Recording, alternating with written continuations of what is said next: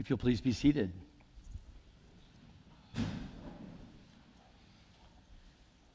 Well, if you're visiting today or you're here today, you might note that things have changed a bit since the last time you got here.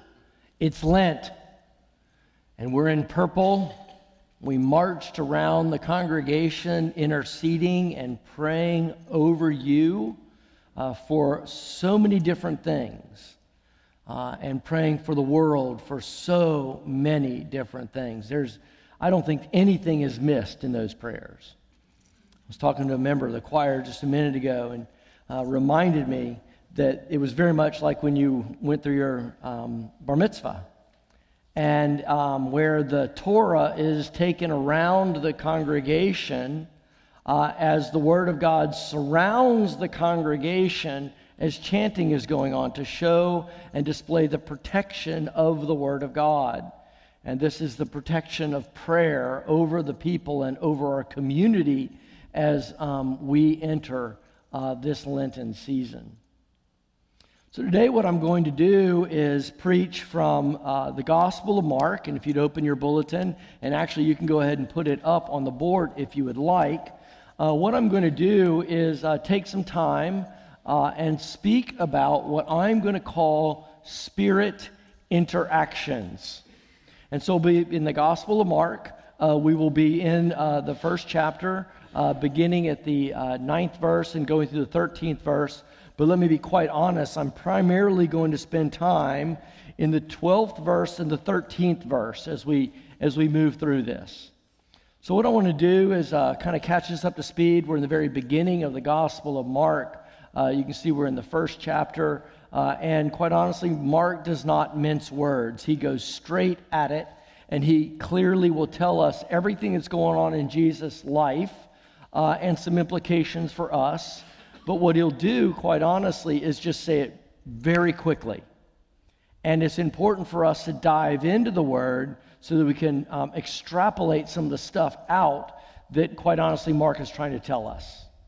And so we're going to see in the 9th verse, he's going to talk about the fact that Jesus of Nazareth was going to be baptized in the River Jordan. I preached about that a couple of weeks ago. And he came up out of the water, and immediately the heavens opened up, and the Spirit descended on him like a dove. So what we want to get an idea here is we've got Jesus, and now we have the Spirit that is going on. And what we see in this, the Spirit descends him on like a dove to kind of initiate or inaugurate his ministry. So we see that this Spirit is very, very present. Please do not forget that throughout this sermon and all of your days.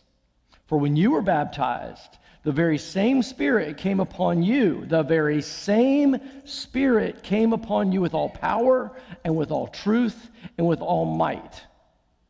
So please, please hold on to that. The next thing that happens is we get a voice that came from heaven, indicating it's from God the Father, that says, "This is my beloved in whom I am well pleased." And so we are seeing that we have God the Father speaking to the Son and speaking to everyone out there, including us today, that Jesus is the one who God the Father is well pleased. He has sent him into the earth. So any of you that just caught what I just said, we had the triune God operating automatically, didn't we? Jesus is there, the Holy Spirit is there, and God the Father is there. Do you see this? They're all involved in this moment, and they're all participating as one in this moment here at the baptism. So the Trinity is right there, right in the very beginning of the Gospel of Mark. It's just right smack dab there. And God the Father says, "This is my beloved, this is my Son, this is the one who I am well pleased." Please, he's not a prophet. He is simply God Almighty that has come into the world. Just simply. And then we go on. And it says, and immediately the Spirit of God drove him out into the wilderness. So the Spirit of God is directing him into the wilderness, pushing him into the wilderness. And he was in the wilderness for 40 doggone days, being tempted by who? Tempted, please do not forget that word, by Satan. And so there's going to be wild beasts that are there, and he is going to be ministered to by the angels. So we've got a lot going on. The wild beasts that are there they're dangerous, but Jesus has authority over them. And what we're going to see is Jesus is going to have authority over the devil through this passage. Now, in order to kind of get a whole idea of what's going on in this passage, we need to go on over to Mark. We need to go backwards to Mark, and we need to be in Mark chapter 4. And Mark in chapter 4 is going to speak a little bit more about how Jesus is tempted. But I'm going to leave it at this right now. How are you personally tempted by the evil one?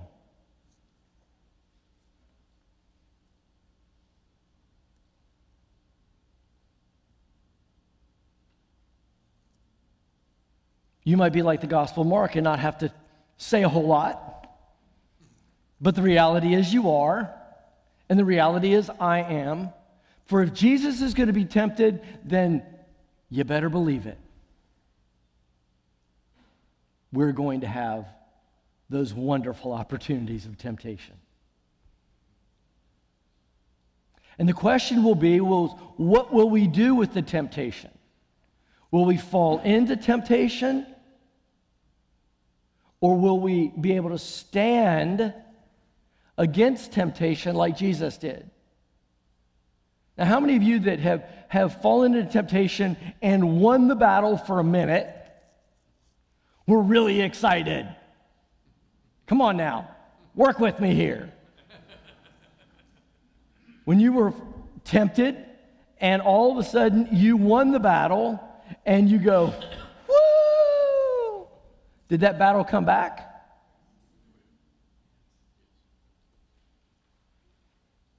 Evil is a persistent little booger, and you better know it.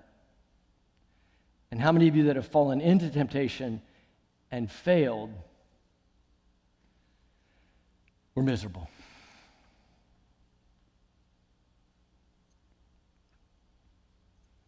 It is because Christ did not fail.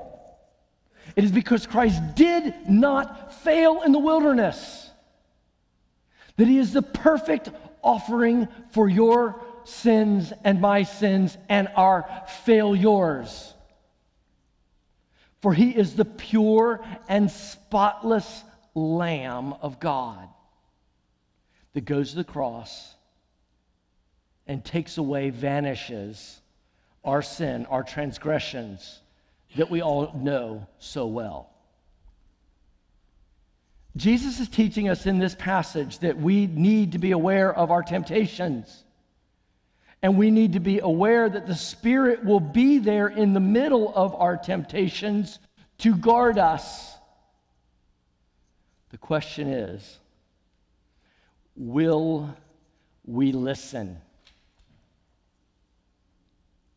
Will we listen in the middle of our temptations? Or will we wander aimlessly into them and get caught in the midst of it? And a scandal will brew, won't it? It may not brew throughout the entire world, but it'll certainly brew in your heart and my heart. And for many, it'll brew throughout the world. So what we're going to do today is I want to give you an analogy for a second. I want to give you the analogy of a mousetrap. Anybody ever had to catch mice in your house? Yeah, you probably use the same trap that they've used like forever. You know, that wooden piece there that has the great big spring on it, and you pull it back, and then you set it down, and you put the bait on the end of the stick, and you just hope you're going to catch that rascal.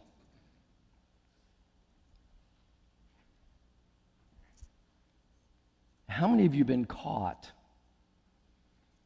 yourself in the midst of that trap when the temptation of the cheese or whatever it was, what's at the end of the bar?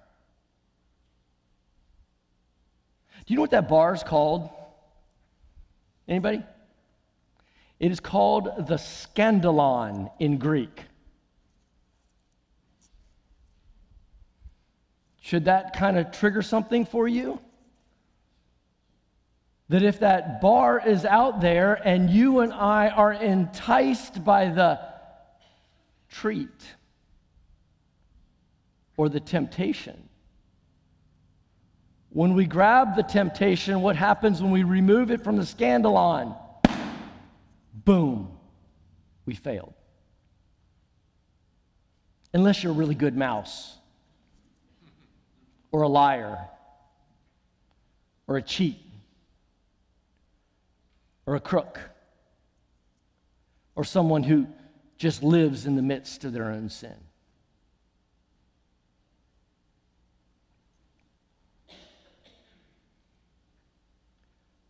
So what we're going to do is we're going to go quickly, if we will, to Mark, and we're going to look at Mark for a couple of minutes, and we're going to see that Jesus was tempted in 3 different ways while he was in Mark. You might want to write a couple things down because I'm going to go very quickly, and this is a lead into a sermon series that might happen later on, but you might want to kind of get a few words down that might be helpful to you. What we're going to do is we're going to take a look at these temptations. We're going to see that Jesus is first tempted physically by the devil. He's going to be tempted physically. That's what you need to write down, physically. And as he's tempted physically, he's being tempted by what? Bread. And he says, the evil one says, turn these rocks into bread. Because you're hungry out here in the middle of the desert. There's not a whole lot to eat. Go ahead and feed yourself. Sensate yourself. Take care of yourself.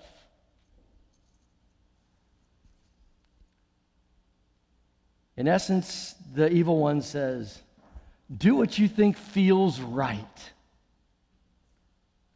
So how many of you have gone through a physical temptation?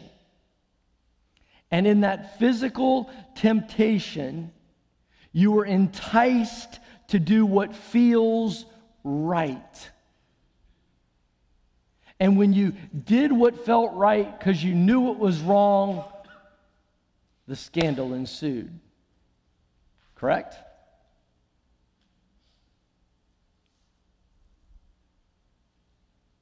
The second trap that Jesus is placed in is an emotional trap. And the emotional trap is built around security. How many of you have ever felt insecure and then fought back? Never? Anybody? Come on now, wait a minute. I know I'm talking to somebody out there. So in that emotional track, you feel insecure, and all of a sudden you want to just kind of tighten it up and get everything going, and you just going to get things going. And as you get going, you question God's love because you want to fix your emotions.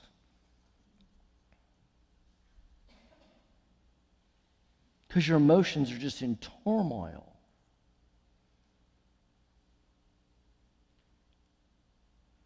This happens to Jesus as he is tempted by the evil one to jump. Make sure those angels catch you now. Make sure those angels catch you now. And he says, no, I don't need to jump. I am quite honestly the most emotionally secure human being that has ever lived. And I don't need to test that. And by the way, little pointy-eared man, you shall not put the Lord your God to the test.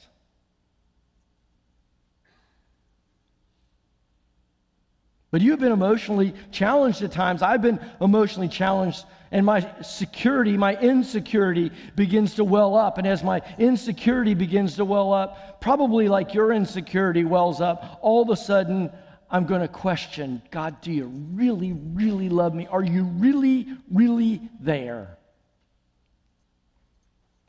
The third thing that happens that Jesus is tempted with is he is to bow down to Satan.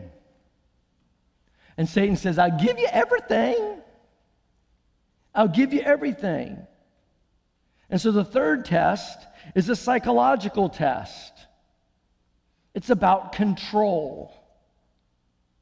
How many of you ever felt like you are out of control, or you don't have control of things that are going on around you? How many of you are control freaks like me? Come on. And as that goes on, you know that you're trying to exercise control over things that you don't have control over. How's it working for you? It doesn't work for me very well. And Jesus quite honestly says to the evil one, sorry, brother. I am the most psychologically in control person that has ever lived, and you shall not have dominion over me. For I shall worship the Lord God and serve only Him. Because He's the one who has control. So in this physical sense of temptation, we want to do what feels right to us. In emotional temptation, we want security, and we want to question God's love. And psychological temptation, what's happened is we want to gain control because we want to take over God's throne. By the way, those of you that are control freaks like me, because I can preach a sermon all day long, when I want to take over God's throne, who usually gets kicked off of it quick? Moi. And I'm not just talking me. Remember, this sermon's not about me. But when you want to take over control, who gets kicked off quick? You do.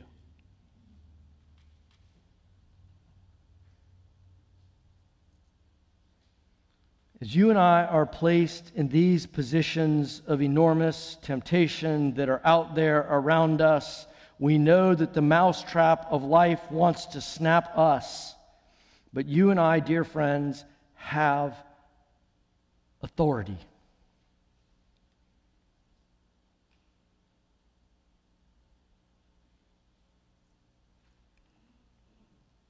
You and I have the authority that Jesus has. Jesus comes to confront evil, not compromise. You and I, dear friends, are called to confront evil, not compromise, but defeat it. Now, what we got to go to here is that the Spirit is constantly with Jesus in the middle of the desert, in the wilderness. And that same Spirit is with you in the middle of your wilderness.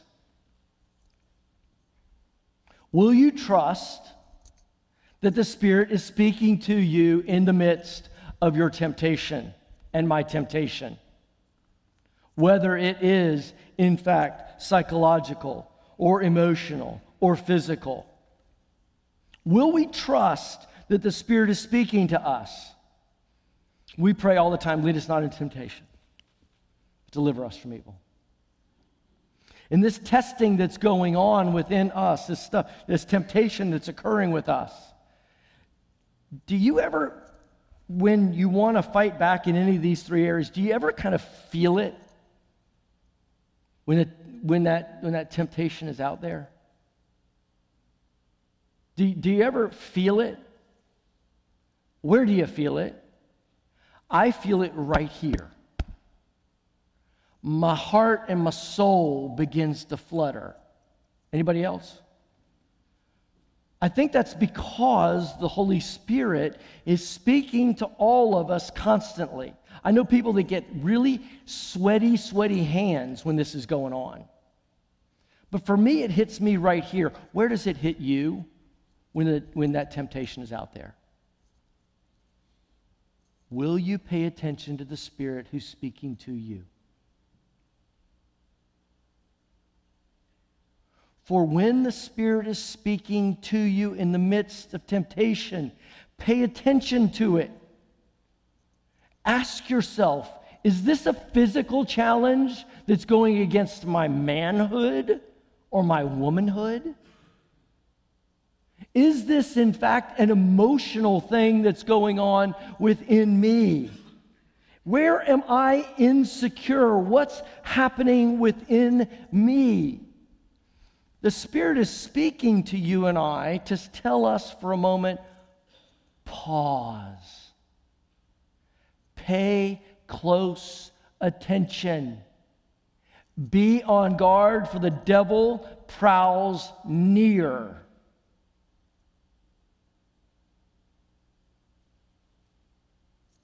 And as we do so, we can begin to define which it is.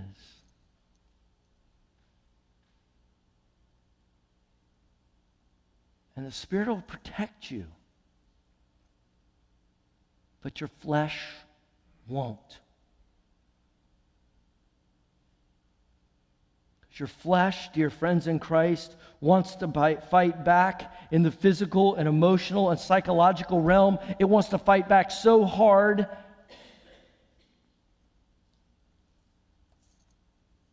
And you know it.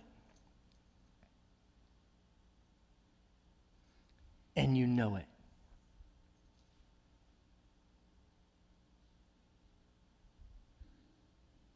But Jesus gives us that same Spirit that was on him in the middle of the wilderness to check ourselves and say, wait a minute. Jesus, I need you. I need your power and your might right now because I don't want to compromise this situation and fall into temptation. I want to stand strong in you. I want to stand strong in you. And Jesus stood strong in himself and defeated evil.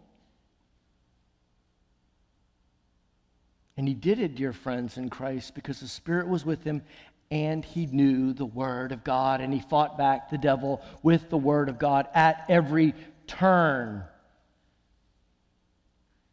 The phrases that are given in Matthew are given not just so we can read them and feel good about them. The phrases are there for fighting against evil because it's present. So when that hungry thing comes up and you are just hungry for whatever it is, I'm not talking just sensate physical hunger. There's all kinds of hungers that go on within us. Our role is to say, man is not to live by bread alone, but every word that comes forth from the mouth of God.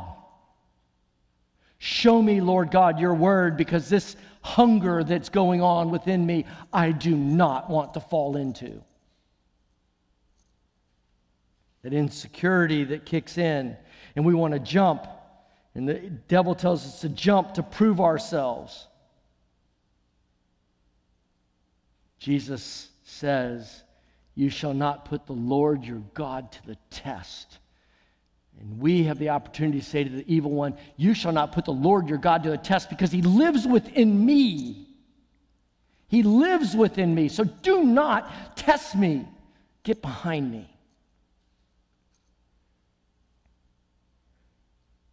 We're feeling that sense of control, that sense of our psychological weakness that goes on. We tend to want to bow down to something that's more important, and we know that it's a false God. We know it's a false reality. We know it's something that has no power. Jesus says to us, you shall worship the Lord your God and serve only him. Can we say that to the evil one? I shall worship the Lord God and only serve him. These are three pieces of scripture that are given to you and I to fight and defeat that which assaults the soul. For our souls are in peril. That's why they speak when evil is persistent. Dear friends in Christ, beware, for the devil prowls near, the roaring lion. But you have been given all authority in heaven and on earth, and you have the Word of God in order to stand strong on. So do not fall to those assaults that are out there, all those temptations that are out there, where they lead us to a place of danger, danger, danger. And it'll break you.